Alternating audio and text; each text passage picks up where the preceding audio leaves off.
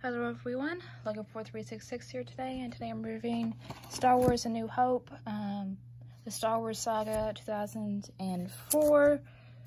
Oh, yeah. Got Princess Leia and Stormtroopers and everybody. Pretty cool. Alright then. So yeah, I'm reviewing the Stormtrooper. I already have one of these. See, I've got this. Wow. Look, this came out right out of the package, but this one that I've had for years is in better condition because the paint is kind of coming off of this one. That's kind of ironic. That's kind of funny.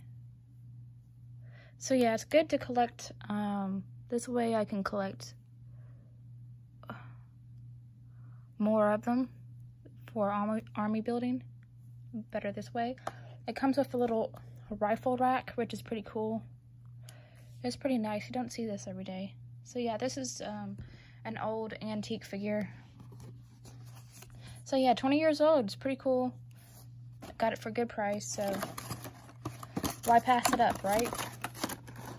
So there you go. Okay, so we're gonna got articulation there.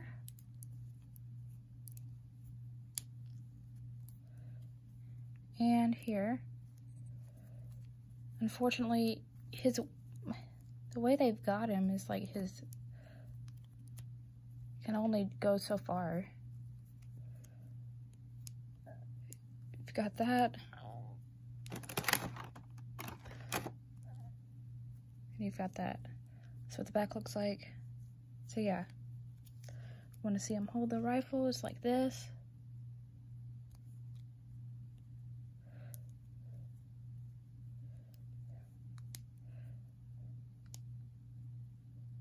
So yeah, that's pretty much all he can do.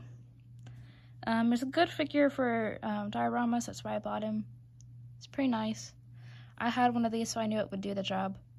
Just to stand there and look cool. So yeah. If that's what you want to get it for, that's good. If not, there are a lot of newer Stormtroopers you can get nowadays that are way more articulated and more accurate.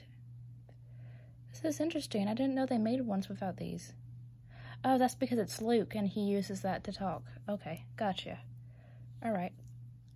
Pretty nice, pretty nice. So yeah. Thanks for watching. Don't forget to like, comment, subscribe.